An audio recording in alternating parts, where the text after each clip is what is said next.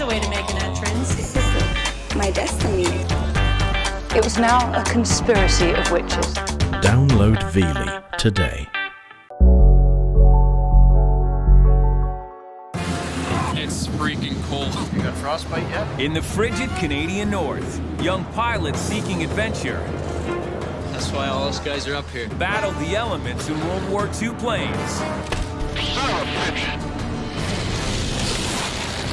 On this episode, Buffalo hits thin ice.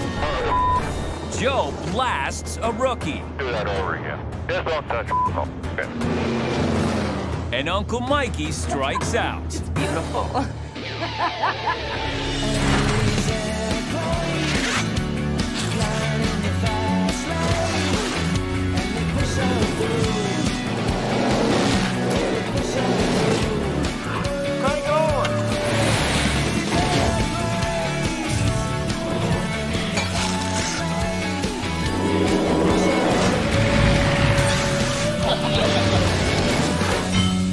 Hang on to your hats, boy.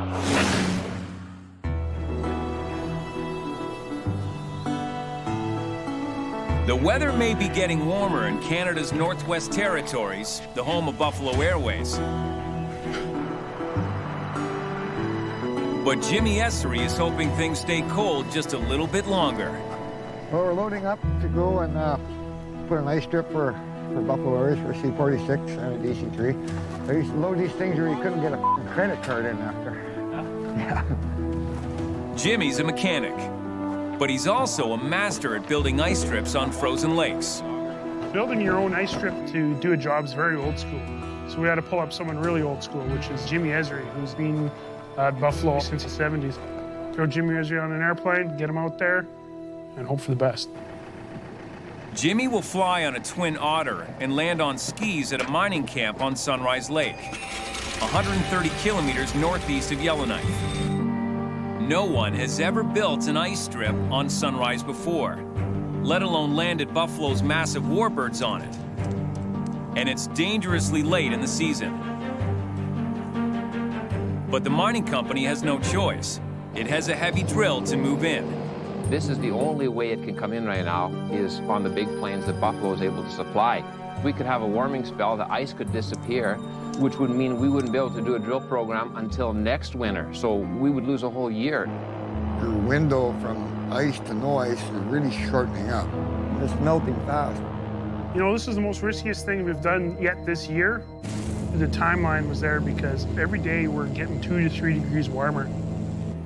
If the ice is too soft and thin, it could crack under the weight of the plane. That's what happened to a DC-3 near Yellowknife back in 1961. When they eventually pulled it out of the water, 16-year-old Joe McBrien was there. Jimmy may be Buffalo's ice strip expert, but he's never had just 48 hours to build one before. And Joe doesn't believe it's even possible. They can build a strip that quick, you know, 5,000 or 3,000 or 4,000 feet on a lake like that with a cap. I don't know if you guys realize how much shoveling that is. There is no way a guy with a Bobcat can build a strip within 2 days. Jimmy had all the information. And I'm just going by what Jimmy said. They're going to try and put in a strip overnight. It's just going to be a dog trail.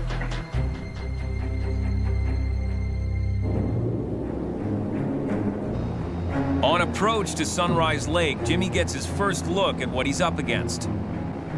Where they wanted the strip was kind of narrow for a C-46. You always have to leave room for air. Where they wanted, there was no room for any air whatsoever. Like, everything had to be perfect.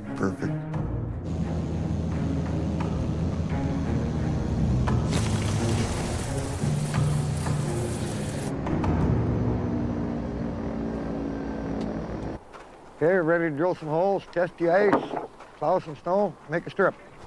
But it's not quite that simple. Every strip is different. You know, every snow is different. Every lake is different. And you can see it's really rough, and if we bounce a couple of times, we don't have any room for air here. Got to be safe. You know, the pilots are depending on me. I'm depending on the pilots. We're depending on the airplane. There's a lot of ifs, and we're trying to eliminate every if we can. Anytime you're messing around with ice, it's extremely dangerous. You can imagine now, you're landing on a runway that's technically floating, and it's unstable and it's unpredictable. What we're coming up to here is water under the snow. There, you can see it's wet right there. There we go. See? We can't do nothing with that. So this part of the lake is screwed. If Jimmy can't find solid ice, no Buffalo cargo plane will be able to land. The mining company will have to wait till next year to fly the drill in. Jimmy's got to find 36 inches of ice for the C-46 to go in there with the full load.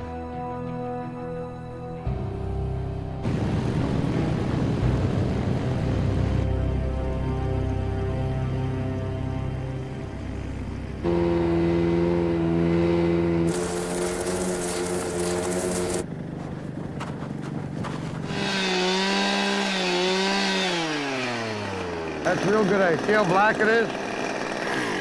So it's almost 36 inches here. We're going right to the flute here. That's a 36-inch auger, so. And we picked out 3,600 feet of the best we could. Just long enough for a strip. But that means plowing more than 2 million cubic feet of snow in just 2 days. Well, it all depends the size of the equipment you have there. You know, the bigger the equipment, of course, the less amount of work. But when I got there was this little Tonka toy, a little dinky toy. It's not very heavy, and it's got a very small blade. I wish I had a little bigger piece of machinery.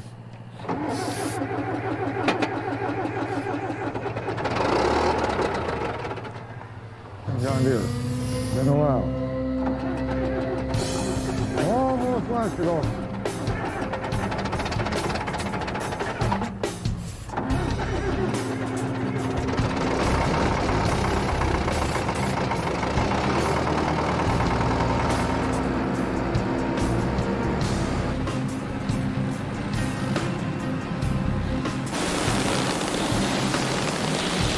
It's an ice strip that Jimmy Esri is being tasked to build in hours, not weeks. The snow only moves so fast. The cat only moves so fast. You can only last so long. Well, we had a long couple of days. The first plane is expected to land here the day after tomorrow, if the ice is firm enough and Jimmy can clear the strip in time.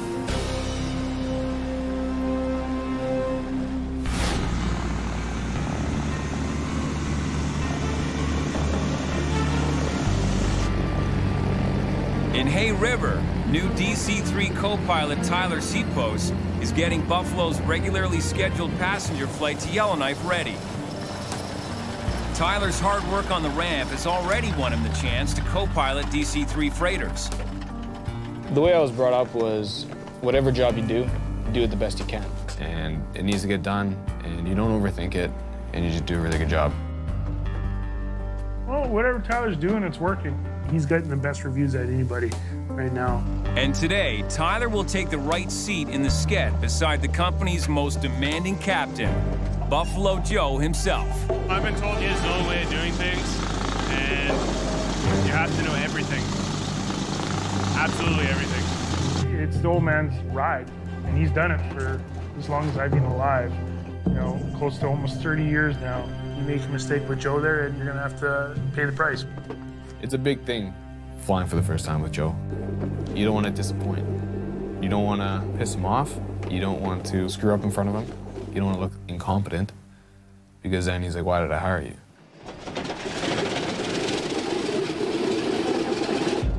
Check the fuel, check the caps. Yes, sir. Joe is known for putting new sked co-pilots through the ringer, and it's starting already. You know how to judge your inches by your temperature? Oh yeah, it's -1 inch for every 1 degree or 10 degrees below standard. It was right away just blasting you with questions. What temperature does it start at? 15 degrees. Drilling you about the aircraft, drilling you about the systems, about speeds. What do you got? You got 300? No, you don't. You got 250. You're up. Roger. You have control here. I have control. With Tyler in control, Joe can concentrate on other matters, like grilling him some more. If you climb 500 feet to the first 1,000, calculate how far out you'd be if you dropped down to 5,000. We started off at 400 feet per nautical mile. Why don't we get on course before we do anything else? Yes, sir. You take your focus off the aircraft for 1 second to pay attention to what the heck he's saying. All of a sudden you're climbing, or you're descending. If you take a car up the hill, what do? Change speeds all the way up the hill?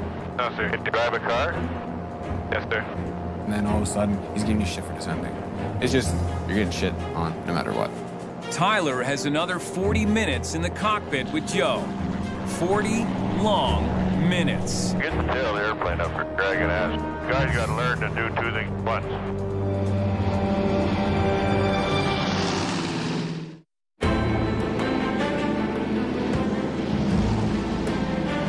Got a checklist there?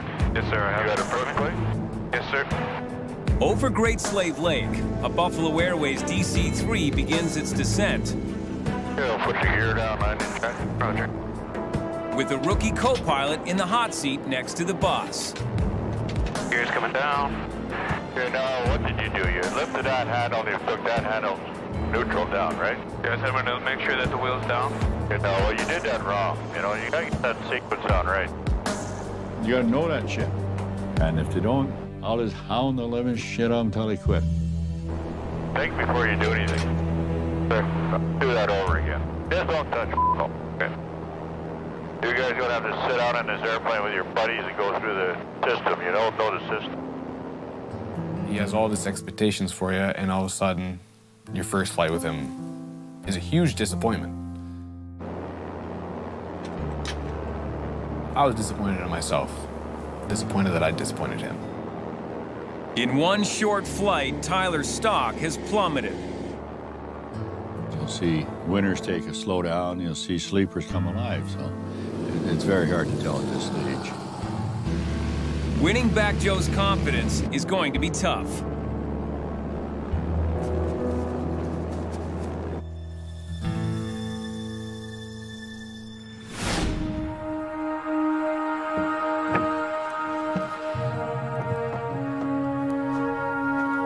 It's just after sunrise at Sunrise Lake. Morning. 5 a.m. Looks like a nice day. Sky's clear. Time to go move some snow. Jimmy Essery has 36 hours left to plow an ice strip as wide as a football field and more than 10 times as long.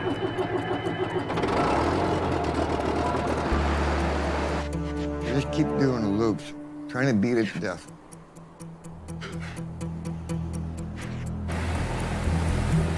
Every time you play with snow, you knock the air and the oxygen out of it, and it'll wind up with less snow, less snow, less snow. To finish the strip, Jimmy will have to plow up and down the lake dozens of times, then smooth the surface. A lot of work. And Jimmy's not getting much help from a plowed design to clear walking paths, not 4,000-foot runways. This little tractor is right at its max pushing. It just, you wouldn't want the snow to be even another 2 inches deeper than this.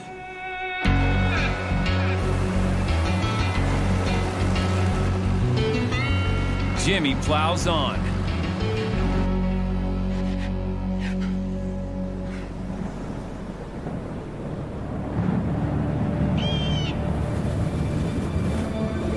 The storm was coming in, I was getting kind of worried. I didn't know whether it was going to be a long-lasting storm or there's no weather report. Let's try to call the big guy here, make a plan. Hey, Jimmy. Progress report. How's it going? Everything's going according to plan, except for this stupid snowstorm we're having right now. Holy smokes. How's the strip? I got to extend it another 400 feet for a C-46. Well, hopefully it clears up tomorrow. If the snow doesn't stop soon, Jimmy will be back to square one. We're just trying to organize the ice trip, make it all work. Mikey needs a captain who can land the big planes on ice. Now is better than tomorrow. And that captain is AJ DeCoste.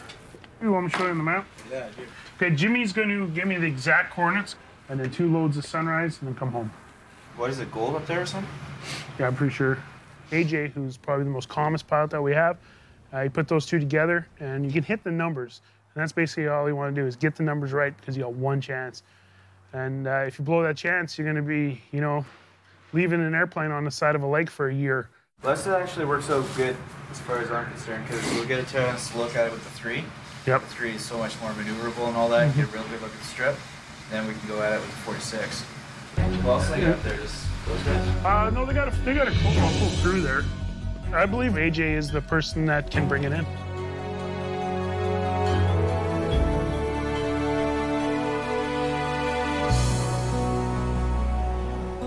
The next morning on Sunrise Lake, Jimmy wakes up to clear skies. But the overnight snowfall has put him way behind schedule. The snow is fairly deep. I'm quite surprised there's so much snow. In only a few hours, AJ and his fully loaded DC-3 will try to land here. So Jimmy's getting a last-minute hand from the workers at the mining camp. They're using snowmobiles to smooth the strip. Every little bit helps, especially since on today's flight, the plane is carrying more than just cargo. The first trip that we have, there's passengers on board. Now, when you talk about aviation, passengers are the hardest cargo in the world to haul because they're human beings. An ice strip on a frozen lake can be hard to spot from the air. Jimmy needs some markers, so he improvises with garbage bags. If it gets a real bad day, like cloudy like that, you can't tell how far the ground is away. So if you have the bag, the airplane has a reference to where the ground is. He's nearly finished his ice strip, but will it do the job? You build a strip or something, all kinds of things go through your mind, you know, did I make it far up this way? Is it wide enough? He has to abort. Does he have enough room to get out of here? There's no time for improvements. A plane full of people is about to put Jimmy's ice strip to the test.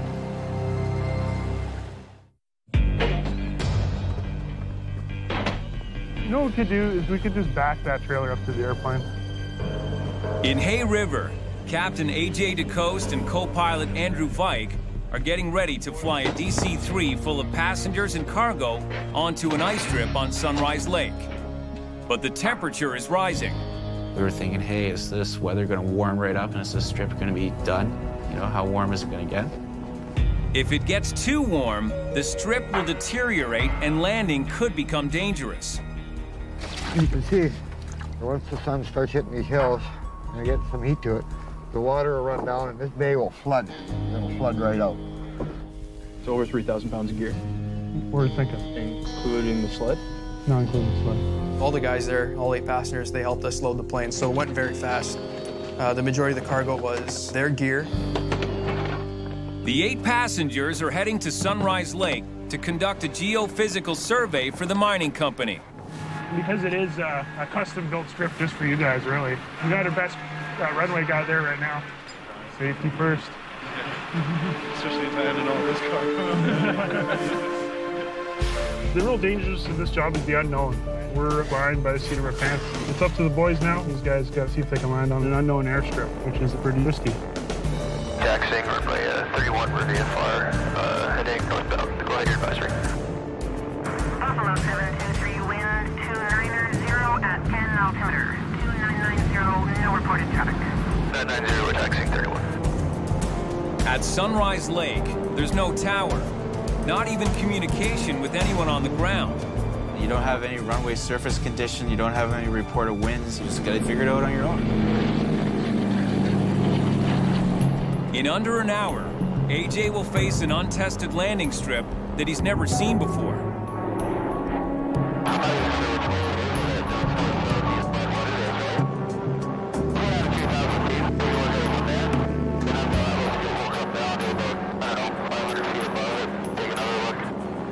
As far as knowing the condition of the strip from flying overhead, you can't really tell.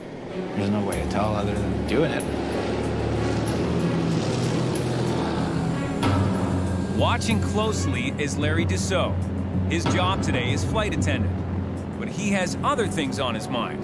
I wasn't a very good flight attendant because I was mostly in the cockpit looking at what we were going to land on. He has good reason. Larry will be AJ's co-pilot on tomorrow's flight in the C-46.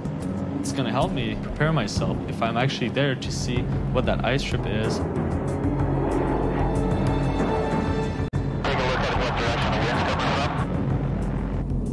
The crew tries to calculate wind direction. The plane has to land into the wind to get maximum control. There's very few indications to give you the direction of the wind. There aren't any windsocks or anything around. The only way to determine wind direction is to compare the DC-3's airspeed indicator with the GPS's ground speed reading. If your ground speed is higher than what's indicated in your aircraft, then you know that you got a tailwind. You got a wind pushing you, making you go faster.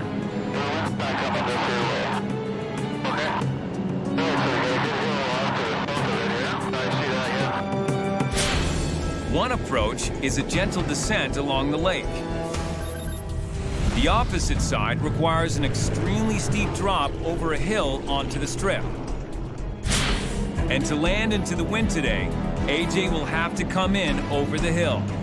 It was a lot harder to try to get a good touchdown at the beginning of the runway with that hill there. On a short runway, every meter counts. AJ needs to get his wheels down right at the start of the strip or risk running off the other end. Hopefully it's good enough. If you have a hard spot on one side and a soft spot on one side, you could put it on its nose. The pilot has to be right on the ball.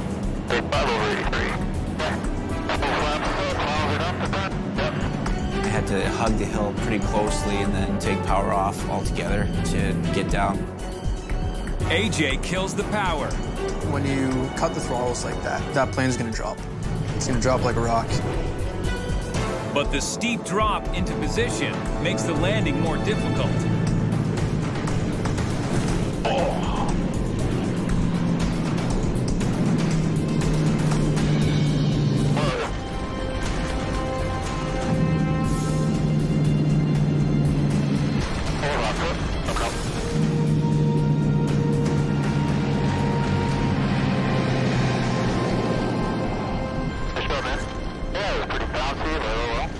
That kind of happens when you get some ruts and stuff, kicks you back in the air. Mikey says sorry. Need a hand there? Hey, how you doing? Everything good then? Yeah, no? Strip looked big until that DC-3 got here. Yeah. The strip is just big enough for the DC-3, but tomorrow's flight is in a much larger C-46, carrying twice the payload. The DC-3 lands slower, don't need as much ice, doesn't have to be as wide, doesn't have to be as long. AJ and Jimmy start thinking ahead. The DC-3 was actually a godsend coming in there first because then AJ and I could discuss this and prepare for the 46. When it's down flat like this is great. This amount of snow on here right now, that'd be perfect if it was all like that. But then you get big humps in it. The C-46 as compared to the DC-3 is trickier to land, tends to bounce a lot worse.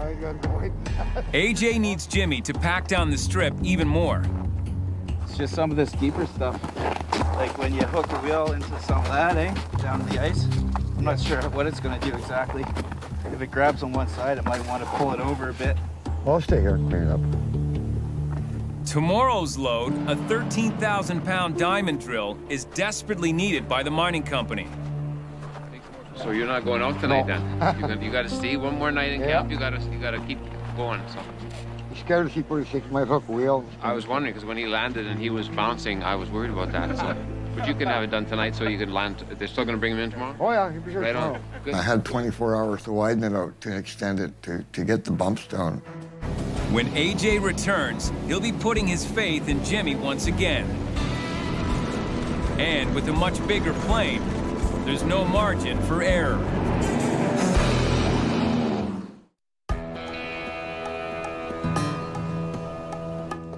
All right, we go out to your hangar look for some oil.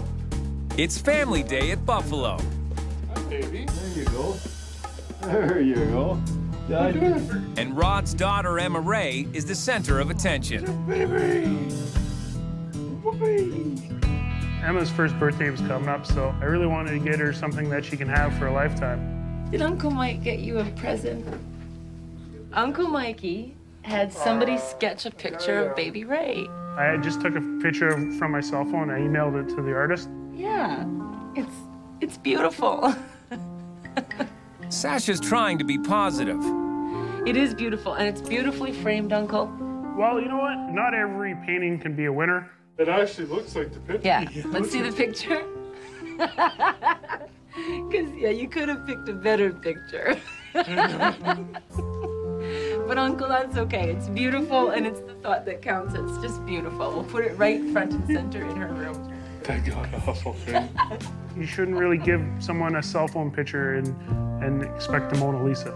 Mikey will have to come up with something spectacular to make up for this. Thank you, Uncle. See, maybe I should sign the back. Yeah, you should sign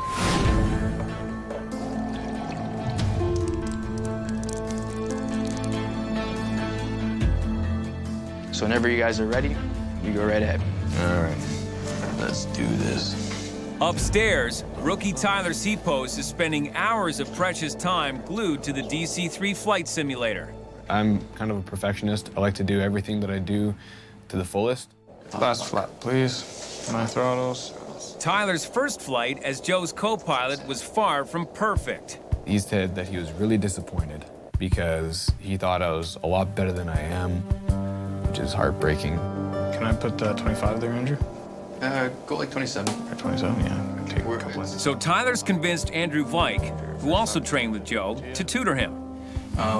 Do whatever you need to do to keep that plane going like this. You don't want it to go up, you don't want it to go down. That's one of Joe's big things that you need to know. Okay. I think Joe's tactic is to give you the harshest criticism right at the beginning, see how you react, see if you can take it. He wants to tell you what you did wrong, and you fix it. And I plan on doing that. There it is, 7 miles, gear down landing checks. I don't know, I hope to show him that I am a good pilot, and hopefully I don't disappoint him again. Good job, guys. The next day in Hay River, AJ and his rookie co-pilot Larry I fly this now. are getting ready for Buffalo's second flight to the ice strip on Sunrise Lake. Yesterday, AJ flew there in a DC-3 and bounced the landing. It was a bit challenging with the DC-3, but now we're talking about a 46 heavier, faster aircraft. That's when there's a lot of what if that comes into play. Fully loaded, the C-46 is twice the weight of the DC-3. With the heavier plane, AJ will be putting more stress on the ice strip. This is a typical drill move. Basically, you got the drill rod, the drill. I mean, there's some pretty ugly stuff to move. So we have 1,200 of these. So we got about 7,200 pounds of drill rods. Miscellaneous stuff from a coffee maker to don't forget the brand new washing machine. It's probably looking at 1,000 pounds a piece. It's not easy like pushing pallets up there. You got to put it all by hand, strap it down. AJ has to keep a running tally on the weight as they load the plane. We'll try to put that motor on there next. We'll set it down on a couple blocks so we can get under it. Okay, it's barely on there, so make sure. But during the loading, he spots a problem. We're gonna have to find some more weight to put in the back. Something, whatever's easy to put back there. The tail's sticking right in the air right now, so we know that the airplane's loaded nose heavy. You can see the tail. It's up over my head, basically, so you can tell just by that it's nose heavy. A well-balanced airplane really makes a big difference as far as your approach and landing. Yep, let's do that, man. AJ adds more drill rods to balance the plane. At 60 pounds each, 15 of them will bring the C-46 to a maximum load of 13,000 pounds.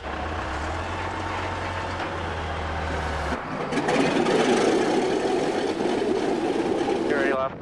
Ready right. She's a huge beast. She's very difficult to control, especially during takeoffs and landing. If you're not very, very careful, she can be very dangerous. Hey, River, Buffalo 525, now 5 DB north, clear your zone, have a good day. Buffalo 525, you as well. There she is. There she be.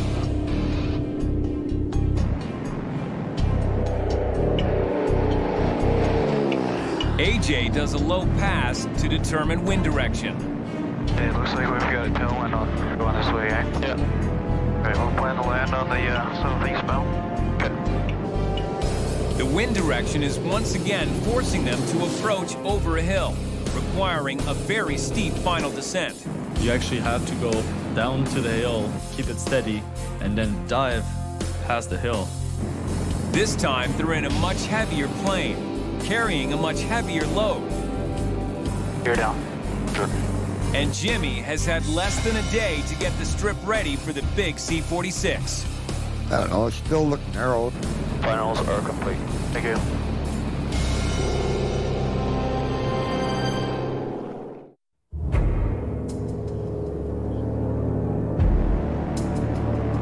Flap 1, roger.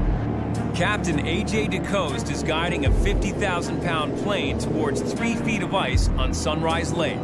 Those two. Flap 1 set. There's no way of knowing for sure if the ice will hold. And to top it off, it's a tricky approach. AJ will have to drop suddenly after clearing a hill to catch the start of the strip. And on the slick surface, he could have trouble stopping before he runs out of runway. On the Gills Trail? Yeah. Gill Road Trail. The last thing he wants to do is use the brakes. If you need to use your brakes and it's slippery, then they're not going to work and you're going to slide off into the snow. Once you start sliding, there's all kinds of things that go wrong. Like Murphy's Law, it's right there knocking on your door. On 2. Flaps are coming. When you don't have the brakes, there are other things that you can use. Flap 3. If we leave the flaps in the up position, we actually create aerodynamic drag, which also slows the aircraft. You know, that's basically about all you can do. We don't have reverse like a lot of airplanes do have. Full fast, full flap. Full flap set. Jimmy left about an inch of snow on the strip, which should provide a little traction. You don't leave enough snow on the strip and you can slip, go off to the side, hook a wheel and wind up over the snowbank. 30 green, 1 ember, 105 to 98, okay. Once he's over the hill, AJ kills the power and drops.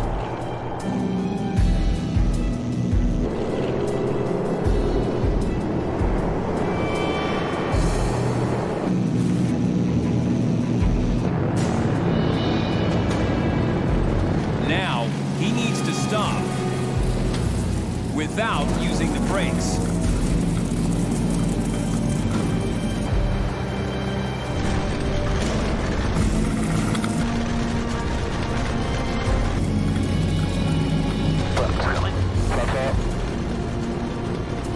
Jimmy had finished the strip up nicely. It was a lot smoother. We actually had some traction with the snow there. Hey, good landing, by the way. Thanks.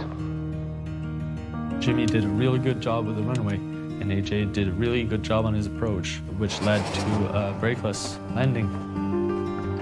We made it. We're still on top of the ice. That was an unbelievable landing. The DC-3 that came in the other day, it was quite bumpy. He bounced a lot, but it was a nice landing. Way to go, AJ. Wherever he is.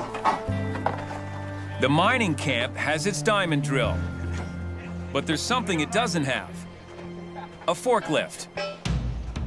And that's not light equipment. Some pieces are over 3,000 pounds. So how do you unload it? Fortunately, Buffalo has a unique solution.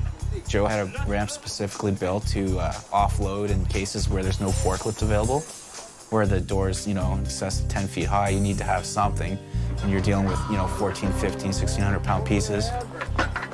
What's the plan there, Jimmy? We'll bring it out, open the head, put 2 legs on it. Aluminum, it's all bolted together in planks, and if you load it in the airplane right, it's very simple to put it together systematically as it comes out of the airplane. The crew, a customer that we worked for, very hardworking. There wasn't a lazy bone in the whole camp. AJ and Jimmy pulled off the job in the nick of time. Yeah, that was good. Good job done.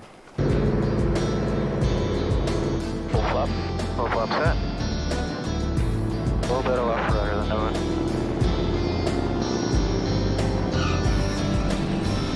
Yeah, control, okay. It was a good surprise to see the work that Jimmy did. Unbelievable for 2 days.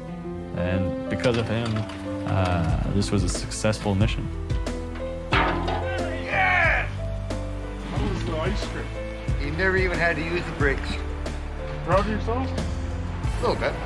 The job got done. Everybody's happy. You know, let's go home and maybe have a beer and celebrate.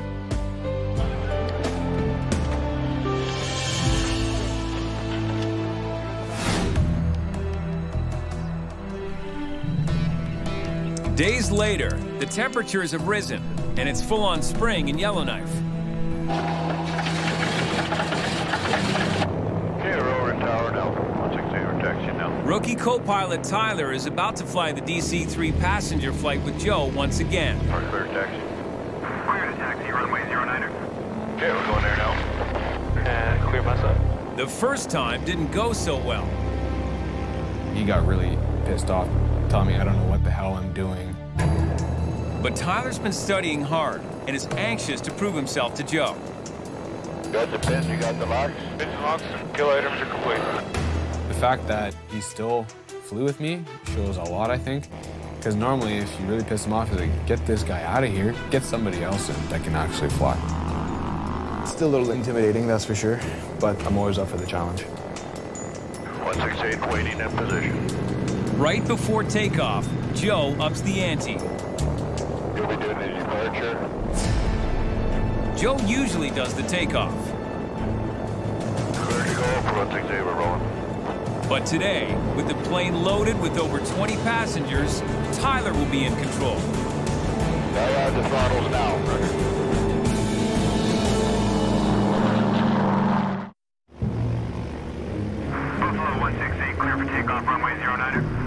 After a terrible first flight with Joe, co-pilot Tyler is back in the cockpit with the boss, and Joe is putting him to the test. You'll be doing the departure. Joe has just told Tyler he'll do the takeoff. Try and get a feel for that thing at 60 knots. Okay. Tyler's future at Buffalo could be decided in the next few minutes. Clear to go for 168, we're rolling. It was stressful, a lot of pressure, and a little scared. But keep your heels on the floor. Say you gotta keep it straight. Get that nose down there. Get it down or that load on it. See that 60 there? Yep. And then let her go. Don't let her touch. Let her go. You're flying a passenger aircraft. He wants you to be smooth. He wants you to be able to take off, level out, without them even knowing that they left the ground. You bring it back to 34. Roger, coming back. Easy. We don't want everybody to know that we're reducing power. Roger, check.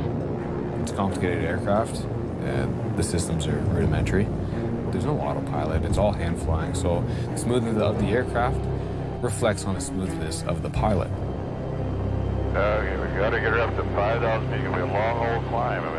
During his first flight with Tyler, Joe blasted him with corrections and criticisms. But now, he hardly says a word. Going to still that 5,000? Yeah, we'll stay at 5 like where I am. Roger. He was quiet for the rest of the flight. Joe's silence speaks for itself. As long as they quickly become better, I shut up, and that's really how it is. Port flap. Roger. Port flap set. Pressure's up, green light.